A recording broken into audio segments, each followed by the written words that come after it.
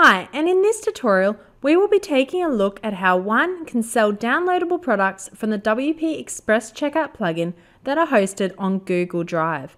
It is common for companies that have a large number of digital products for sale to use Google Drive, as it is a cloud-based storage system that is secure and can be accessed globally.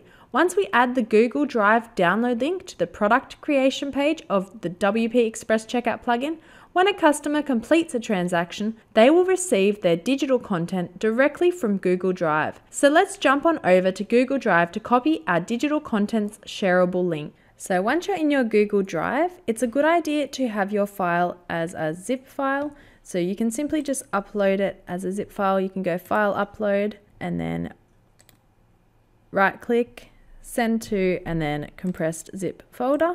And then you can just upload it from your computer straight to your Google Drive. So I've already done that there. As you can see, I've got my wallpaper image. I'll then just need to right click on that and click the Get Link button. And from there, just copy that link. I'll now open up a notepad so I can paste that link, and then I can show you what we need to do next. So I've just opened up the notepad there, and I'm pasting that link straight to my notepad.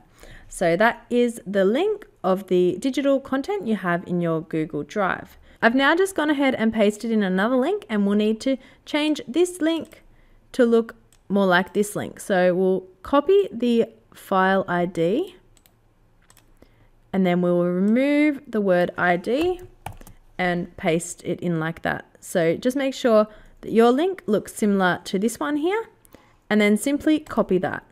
We've now copied that link, and we're going to head over to our WordPress website where I have WP Express Checkout plugin installed and activated, and we're going to paste this link into the download URL field. So I'll head over there now and I'll show you what to do. I'm now in the back end of my WordPress website where I have the WP Express Checkout plugin installed and activated. So I'll be using this plugin to sell the digital content from my website. So I've gone ahead and I've added a new product, and I'm going to scroll down, and it is in this download URL field that I'll need to paste in that link that we just created for that Google Drive content. So I'll just paste that in. As you can see, there it is, our Google Drive content URL. And then if I publish out this product, customers that then go and buy this product will receive that digital content straight from the Google Drive. So I'll run you through a quick checkout so that you can see how that zip file is received by a potential customer. So then on the front end of my site, you can see that Buy Now button that your customers would click to then purchase that wallpaper image. I'll just run through a quick sandbox transaction so you can see what that digital file looks like and how the customer can receive that. So I'll go ahead and I'll click that Pay with PayPal button. From here, I'll just enter in my sandbox account details and I'll click Login. Click that Login button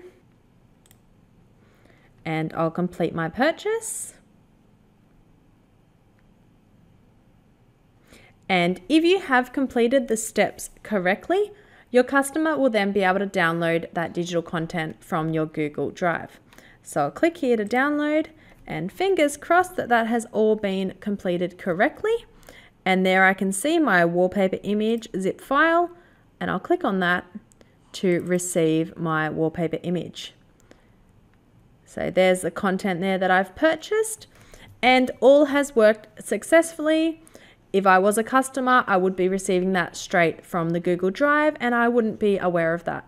So it's a really nice way to store content, especially if you have a lot of digital content and you don't want to have that stored on your computer. The nice thing about Google Drive too is that you can access it from anywhere that you can access internet. I hope you've learnt something from this tutorial on how you can store your digital content on the Google Drive and then embed that link to the WP Express Checkout plugin.